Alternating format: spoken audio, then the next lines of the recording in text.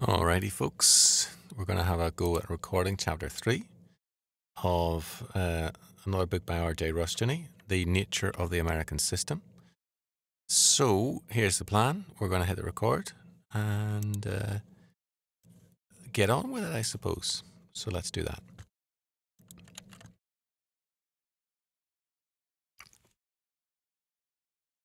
Chapter 3, Alexander H. Stephens, Constitutionalism versus Centralism.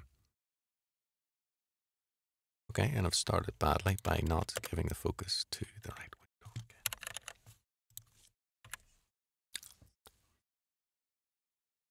In his day, Fisher Ames had many of the defects of the federalism of New England. Alexander Hamilton Stephens, 1812 to 1883, was associated with many causes which served to disqualify him of interest and appeal to most people today. The desire is for heroes or thinkers who make no mistakes and lose no battles. As a result, men get figureheads and compromisers. It is thus no wonder that so important an American political thinker as Stephens has suffered from neglect.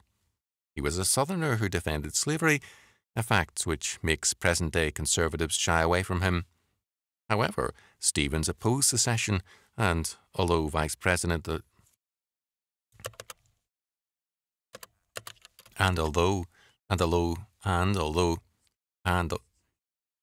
although Vice Presidency of the what is going on with my mind? And although Vice President of the Confederacy, he has been called near treasonable in his hostility to that civil government.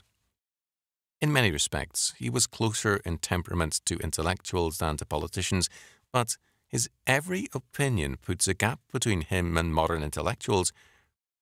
On those and many other counts, Stephens stands as an isolated figure. But for many reasons, Stephens is important to the United States. For one thing, his life serves to illustrate why the war was a civil war. Southerners are clearly technically correct in calling it the war between the states.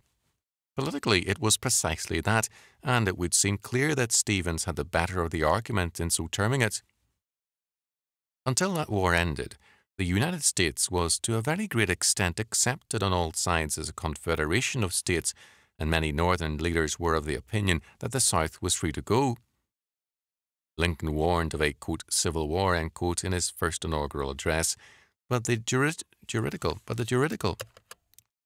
Lincoln, Abraham Lincoln, he's stinking, Abraham Lincoln. But the juridical precedents favoured a federal rather than a national construction of the civil order.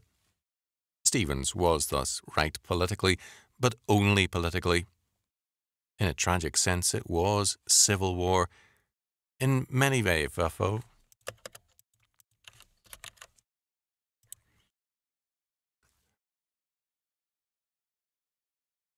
In very many ways, North and South were then characterized by a greater racial and cultural unity than the United States has since possessed. These ties were not easily broken. Except for his half-brother Linton and Robert Toombs, Stephens' closest friends had been Abraham Lincoln, who wrote confidentially to Stephens after his election to the presidency in 1860. Stephens felt called upon to battle against the Confederacy during the war for the same reasons he had fought against the Northern Black Republicans. Lincoln faced no small battle against many segments of the North, and in his own party, and whoever the powers behind his assassination were, it seems clear that they were not Southern. Both in the North and in the South, many favoured slavery and many opposed slavery. Again, in both North and South, states' rights were often opposed, a matter which caused no small controversy in the Confederacy. Thus, while politically a war between the states, it was, in a tragic sense and in its remaining and continuing after-effects, a civil war. For Stephens, the basic issue in the Civil War was not slavery but centralism, the steady, insistent attempt to overthrow the Constitution and to substitute for the federal union a national unitary state. The entire strategy of Reconstruction, he felt, only confirmed his analysis that slavery was but the occasion chosen for an assault on federalism. On this presupposition, Stevens wrote his great analysis of the war, a constitutional view of the late war between the states, published in 1868 and 1870 in 2 volumes.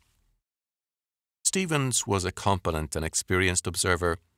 A lawyer and a citizen of Georgia, he was a notable member of the House of Representatives 1843 to 1859, first as a Whig, then as a Democrat. Although opposing secession, he remained loyal to Georgia and became Vice President of the Confederacy 1861 to 1865, head of the Confederate mission at the Hampton Roads Conference, February 1865, where he renewed his ties with Lincoln, and then, after the war, was a prisoner from May to October 1865. A bit slobbery here.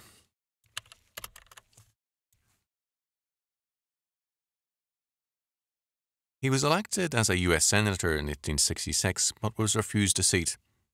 Subsequently, he was again a congressman from 1873 to 1882 and governor of Georgia in 1883. As attorney, politician, devout Christian and a man of considerable intellectual stature, Stevens had no limited perspective from which to view events. From this vantage, his analysis of the conflict was sharply stated, quote, that the war had its origin in opposing principles which, in their action upon the conduct of men, produced the ultimate collision of arms, may be assumed as an unquestionable fact. But the opposing principles which produced these results in physical action were of a very different character from those assumed in the postulate. They lay in the organic structure of government of the states. The conflict in principle arose from different and opposing ideas as to the nature of what is known as the general government. The contest was between those who held it to be strictly federal in its character and those who maintained that it was thoroughly national. It was a strife between the principles of federation on the one side and centralism or consolidation on the other. Slavery, so called, was but the question on which these antagonistic principles, which had been in conflict from the beginning on divers other questions, were finally brought into actual and active collision with each other on the field of battle. End quote. A little bit mushy mouth.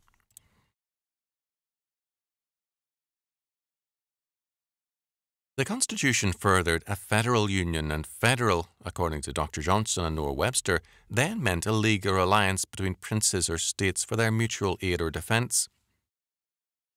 Moreover, men were citizens of the United States only as they became citizens of a particular state in the Union. In 1860, an, quote, anti-constitutionalist party, end quote, came into power, dedicated to principles which, quote, if carried out, ultimately lead to the absorption of all power in the central government and end sooner or later in absolutism or despotism, end quote. The war was thus a conflict. The war was a conflict. The war was thus a conflict of principles, a battle between constitutionalism and centralism. The men of this party, the Republicans, were quickly involved in a struggle for power. Hang on a second, I made a click.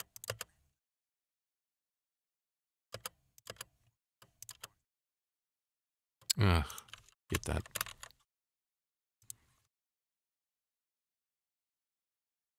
The men of this party, the Republicans, were quickly involved in a struggle for power, each seeking to exercise despotic authority. Stevens called attention to instances of this, citing, among other things, Seward's boast, quote, it was in the full exercise of this despotic power that Seward boasted, in conversation with Lord Lyons, that he could do whatever Her Majesty Queen Victoria could not do. In this conversation with the British minister, Mr. Lincoln's Secretary of State is reported to have said, quote, I can touch a bell on my right hand and order the arrest of a citizen of Ohio. I can touch the bell again and order the arrest of a citizen of New York. Can Queen Victoria do as much? He well knew that she could not. and that no crowned head of Europe, not even the Tsar of Russia, could do more. End quote. In his sensitive study of Stevens, Edmund Wilson, who cannot be accused of conservatism, adds a sombre footnote to this comment by Stevens, calling attention to the modern reality. Quote,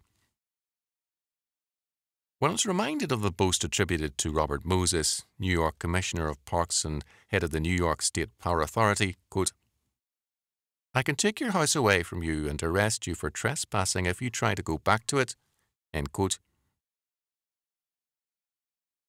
Before continuing in Stevens' critique of centralism, let us examine his opinions with respect to slavery and the Negro. Stevens defended slavery without any apologies.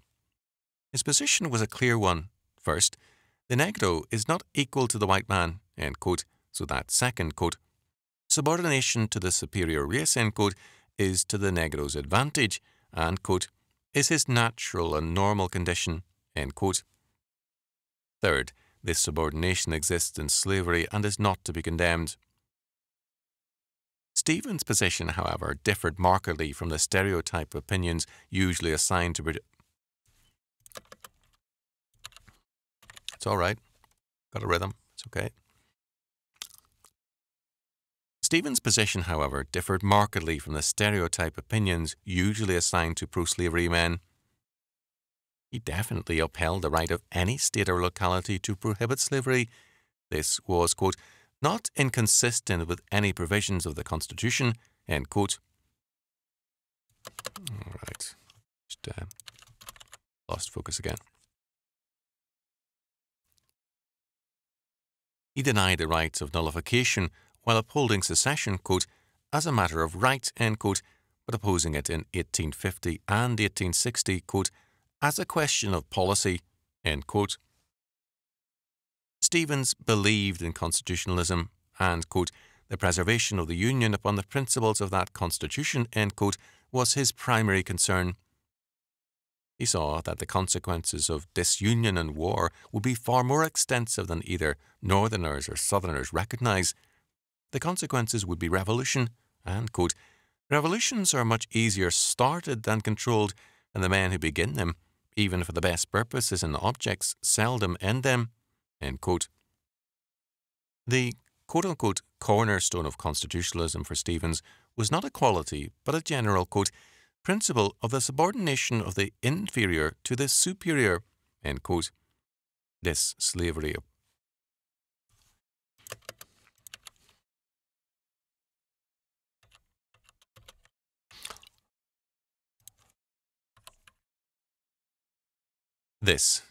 upheld.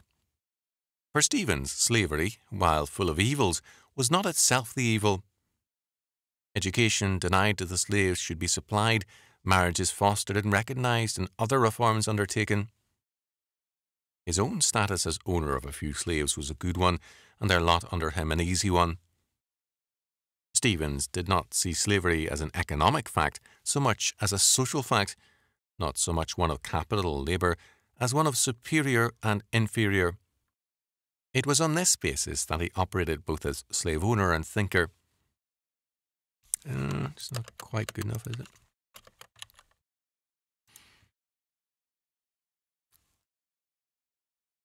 It was on this basis that he operated both as slave owner and thinker.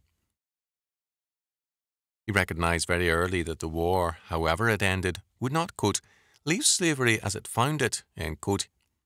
Yet the problem of the general relation of superior and inferior, and especially the racial problem of white and negro, would remain, quote, but if the principles of President Lincoln's Emancipation Proclamation, the ultimate policy therein indicated of attempting to establish perfect political and social equality between the races, should be carried out to its final results, it would end in the extermination or the driving from the country of one or the other of the race. Okay, wow.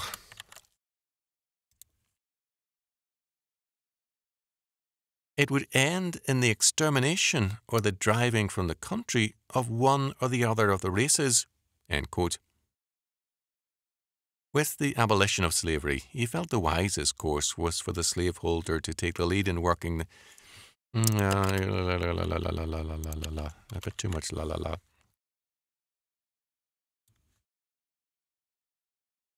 With the abolition of slavery, he felt the wisest course was for the slaveholder to take the lead in working for the future interest of the Negro as well as his own.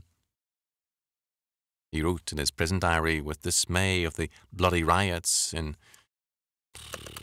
Sorry, folks. Do it! Do it!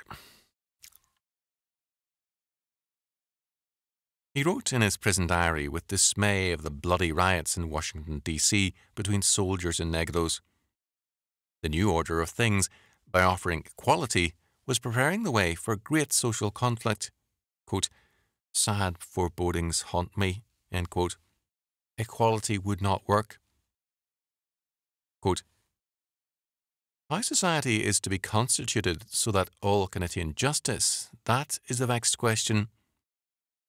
While I confess myself unable to see how it is to be perfectly done, I am equally well satisfied how, in some particulars, it cannot be done, for instance, by any such dogma, not well understood by its advocates, as that all members of society are equal, for this settles nothing. Equal in what? In age? Facts answer no. In feature and appearance? Facts answer no. In bodily size or strength? Facts answer no. In mental strength or vigour? Facts answer no. In moral qualities? Facts answer no. In acquirements or accumulations? Facts continue to answer no. In not a single one of these particulars can any two amongst millions be found with the dogma of equality. In what, then, are all men by nature equal, or in what ought they to be held to be equal? Is the dogma utterly false and absurd, or is there in it a latent truth which some superficial and rash spirits, not perceiving, ignore in their misapplication, thus disguised?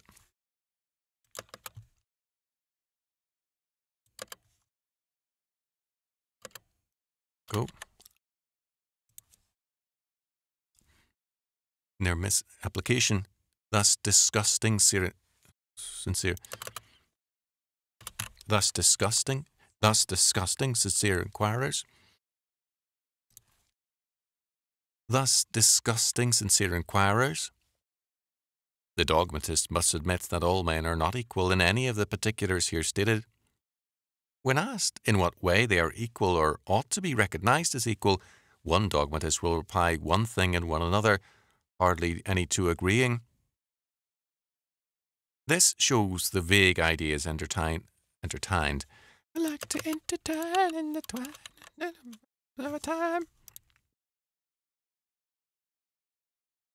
This shows the vague ideas entertained on the subject. One will say equal in the eyes of law, another equal before the law, another equal in all political right, baby, come on. Another equal in all political rights, another in all political and social rights. Now, that all men are not equal in the eye of the law is apparent from the fact that the law properly pronounces many persons morally disqualified for...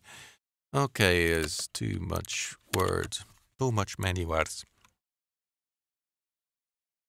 Now, that all men are not equal in the eye of the law is apparent from the fact that the law properly pronounces many persons morally disqualified for membership in society. That all are not and should not be equal in political rights is apparent from the fact that some must, for the time at least, govern, administer and execute the law while the rest obey. Between these, there is no equality in political power or rights. The right to govern and punish is entirely political. It is not personal or individual. It is impossible, therefore, for all men to be recognized as having equal political rights. What is meant by social rights is too vague and uncertain to define. End quote. Not equality, but justice should govern the political or moral order and should be the controlling principle. Stevens's definition of this justice was, in common with that of many of the theologians of his day, humanistic, although Stevens himself was a devout Christian who often began his day with a hymn and ended it always with Bible reading and prayer. The South was governed, Stevens held, by a concern for constitutionalism, not, as commonly charged, by a, quote, slave oligarchy, end quote. Only in South Carolina did the slaveholders hold the political power. The anti-slavery elements in Virginia and North Carolina, take a break. Okay, back after breathing.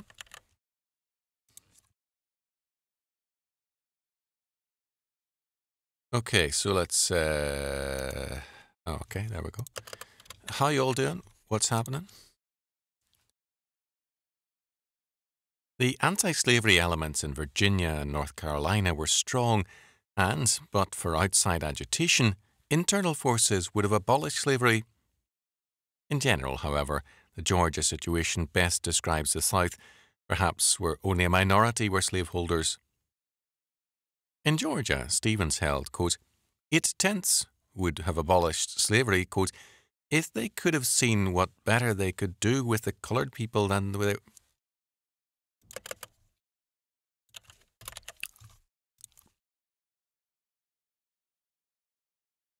if they could have seen what better they could do with the coloured people than they were doing, end quote. With the end of the war, the misrepresentation of the South began in full force. Stevens observed from prison, quote, I went to the library and got Richardson's new book, The Secret Service, The Field, The Dungeon and The Escape. I doubt the author's accuracy. I doubt if he saw a Negro woman in rawhide shoes ploughing in Kentucky in February, which is too early for ploughing. Rawhide shoes I never saw anywhere. I heard that they were being used by our soldiers to some extent, being made and fitted to the foot when the hide was fresh and green, with the hair side next to the foot. How a man could see the kind of leather shoes were made of, worn by workers ploughing in a field which he was passing on a railway train, I cannot understand. Then again, he speaks of seeing Negroes ploughing and hoeing in fields near Memphis. Now, what were they hoeing? Hoeing is a business not done in cotton fields, and of such he is speaking in February. Overseers were there, armed with guns. This I never saw in all my life and in all my travels through the South. I have sometimes seen a man superintending plantations carry his gun with the view of bagging game, but never for any purpose in connection with his business as overseer. These are all small matters. These are all small matters. But my rule with a record is to judge its accuracy as a whole by accuracy on those points within my knowledge. End quote. Before the war, Stevens had tried to stem Southern fears regarding his friend Lincoln, whom he declared to be, quote, just as good, safe, and sound a man as Mr. Buchanan, end quote, and one who, quote, would administer the government so far as he is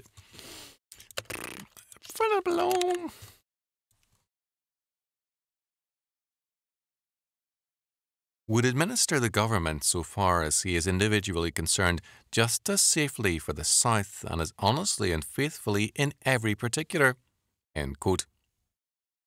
The South's greatest security was in the Union, and the best security for the Union was peace. Quote, we have nothing to fear from anything so much as unnecessary changes and revolutions in government. The institution is based on conservatism. Everything that weakens this has a tendency to weaken the institution, end quote. In spite of his respect for and confidence in Lincoln, he knew what the success of republicanism would mean to the South.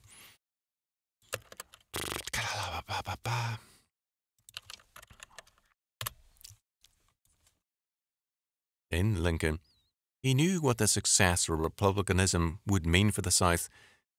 Hence, quote, I can't do that, it's not right. Ugh. He knew what the success of republicanism would mean to the South. Hence, quote, My greatest desire is to defeat Lincoln and thus prevent the evils that such an event might precipitate upon us." End quote. In his speech to the Georgia legislature, November the 14th, 1860, against secession, Stevens called attention to the fact that the victorious Republicans had won an election but had not gained control of Congress. Lincoln did not share all his party's views, but assuming he did, the House had a large majority against the Republicans. Indeed, the anti-abolitionist and anti-centralist position had made notable gains in the House in northern states. In the Senate, Lincoln faced a majority of 4 against him. Quote, "Why, then, I say, should we disrupt the ties of this union when his hands are tied, when he can do nothing against us?" End quote. Very many responsible Southerners shared this view. Stevens further, hang on, was it US or us? Okay.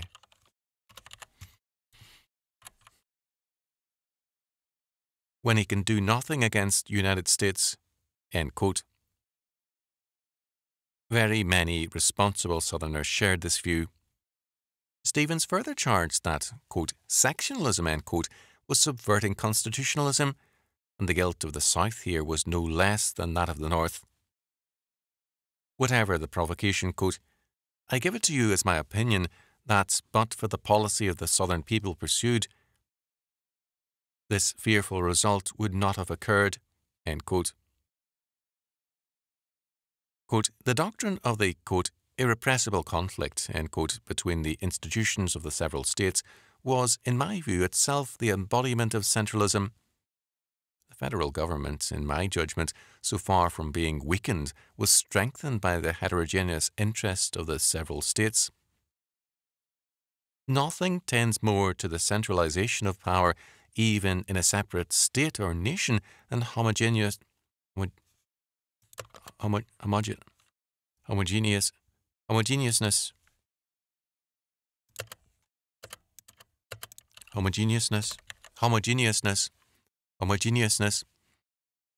Or nation, than homogeneousness of interests on the part of its constituent elements.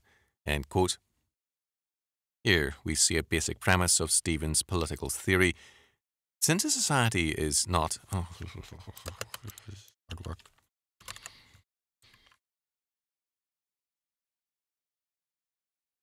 Here we see a basic premise of Stevens' political theory.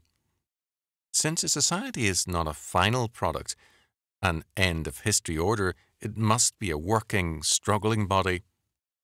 To decry necessary conflict, as many in the North and South were doing, was to decry, in effect, history itself, as Stevens worded it, constitutionalism, in favour of centralism and homogeneity. Stevens knew that constitutionalism was being challenged, even as it had been challenged in the past and would be again in the future. History means struggle. That was a weird history. History. Voiceless. History means struggle.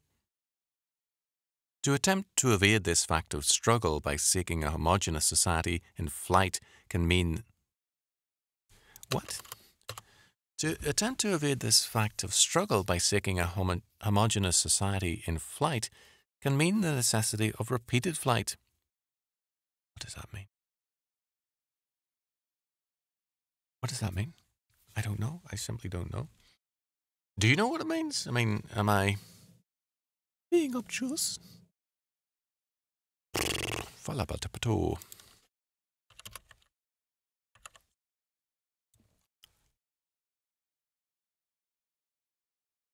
To attempt to evade this fact of struggle by seeking a homogeneous society in flight can mean the necessity of repeated flight.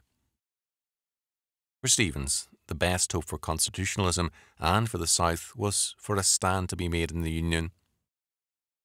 Through the conflict of ideas and parties with the confrontation of basic issues, the Union would be strengthened and greater health would ensue.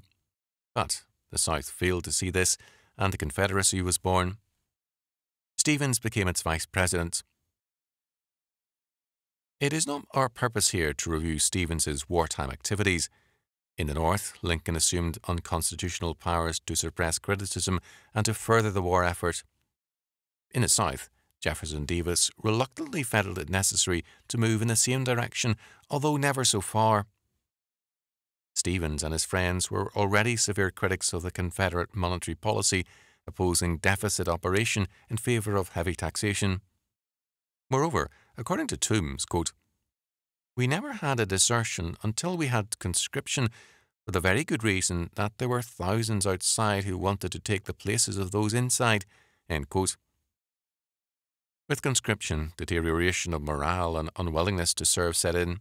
Quote, "When we began to hunt up men with dogs like the Mexicans, they necessarily became as worthless as Mexicans, and every day has seen the deterioration of troops in as..." Not quite sure how to read that.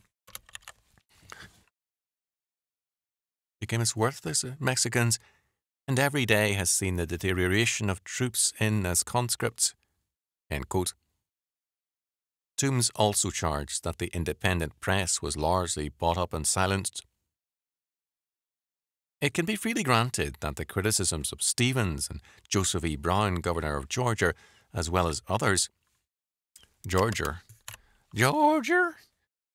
on my mind, governor of Georgia, as well as of others, were often intemperate and unfair, but their basic premise remains unexamined, and these men in turn are now subjected to abuse by historians. Stevens has been accused of, quote, "narrowness, pettiness, and lack of realism," end quote, by Potter. Another writer has charged Stevens, in his hopes of peace and restoration to the Union, with a serious responsibility for the collapse of the Confederacy. The presupposition of these usually liberal critics is best stated by Donald, quote, "The collapse of a Confederacy, then, came not from deficient economy resources.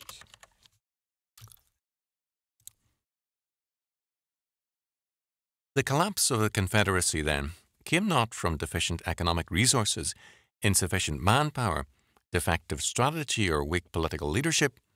All of these were handicaps, but none was fatal. The real weakness of the Confederacy was that the Southern people insisted upon retaining their democratic liberties in wartime. If they were fighting for freedom, they asked, why should they start abridging it? As soldiers, as critics of their government, and as voters, they stuck to their democratic individualistic rights. In the administration of the Southern Army, in the management of Southern civilian affairs, and in the conduct of Southern political life, there is, then, extensive evidence that we should write on the tombstone of the Confederacy, quote, "died of democracy," end quote, end quote. This is the issue. There was no lack of willingness to sacrifice on the part of these Southerners like Stevens, except at one point. They were unwilling to sacrifice their constitutional liberties. Are the modern critics right? Is it necessary in wartime for a state to become totalitarian? Is this the price of efficiency and of direction? Certainly, halfway measures such as the South took halt between two opinions and have none of the virtues of either position. But the case for liberty is not being examined, even though in World War II the success of American free enterprise in meeting the wartime demands placed upon it depended to a large degree on its successful circumvention of government controls. The black market was a major contributor to efficiency and to victory. The demands for greater wartime controls that have arisen with each war are parallel to the growing conception and use of war as revolution. Oh boy.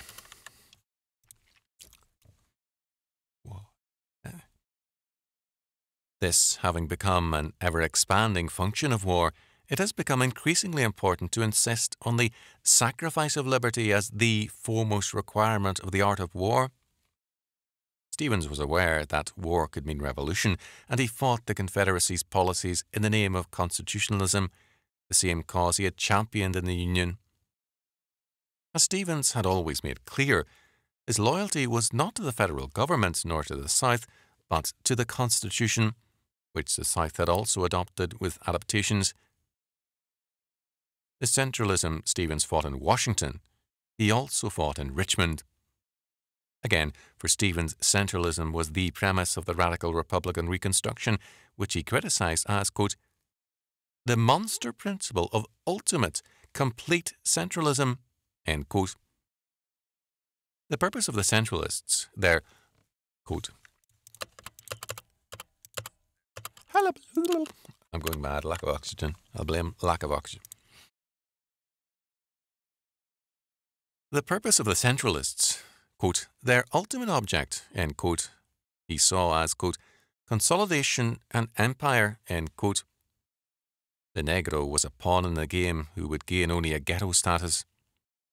In prison, he hoped that the South would spike this strategy by taking the lead in Negro welfare. He suggested that Negroes be given a corporate or guild status with proportionate representation from and in each state to have a full, free, and separate representation. In his sleep in prison, he dreamed of home and of instructing his ex-slaves in the meaning of liberty, and woke up, quote, my eyes streaming with tears, end quote. He was horrified at the abuse of Negroes that multiplied across the country outside the South. Quote,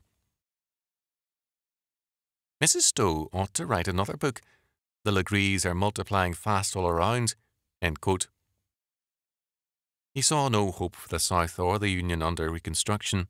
He felt that Johnson, whom he respected, was, quote, committing a great error in bringing into prominence the secession elements at the South instead of the original Union element, end quote.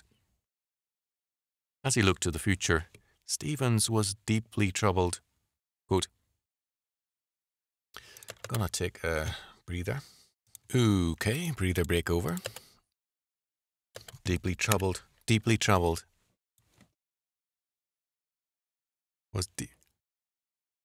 Quote, the great, vital question now is, shall the federal government be arrested in its progress and be brought back to original principles, or shall it be permitted to go on in its present tendencies and rapid strides until it reaches complete consolidation? Depend upon it, there is no difference between consolidation and empire, no difference between centralism and imperialism. The consummation of either must necessarily end in the overthrow of liberty and the establishment of despotism. To speak of any rights as belonging to the states without the innate and unalienated sovereign power to maintain them is but to deal in the shadow of language without the substance. Nominal rights without securities are but mockeries. End quote. As Toombs wrote to Stevens, the Democrats were now in the hands of a, quote, mongrel crew, end quote, and would rather worship Beelzebub than God, that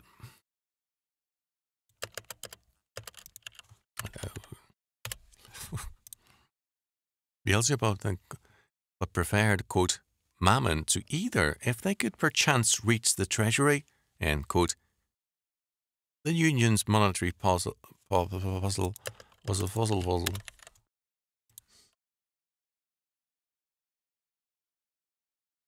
The Union's monetary policy was a vast swindle. With all this, Stevens sadly agreed. In 1881, 2 years before his death, he summarised his views thus, quote, if there is another war in this republic, it will not be sectional but social. If even the masses of the people can be made to understand our system of class legislation, taxes and finance, there will be trenchant reform or frightful revolution. End quote. The years have only underscored the relevancy of Stevens' analysis. From a very limited system of privately owned slaves, the entire United States has, from the Civil War era on, gone into debt money slavery to the, quote, money trust, end quote, so that the fact that its very monetary wealth is debt money is itself a sign of bondage. This is electrifying stuff, I think you'll agree. All right, well, so thanks very much for listening. Hello to those that are listening in the future, which is all of you, as I've already pointed out. My vast intellect has allowed me to, yeah. So if you want to support this work, you can go to nathanteacher.com and click on the donate button, and that would be much appreciated. Help me buy new equipment, which is more better, and maybe get an actual working fan in here that doesn't make a brrr noise. Okay, God bless, and hope to see you in the next one.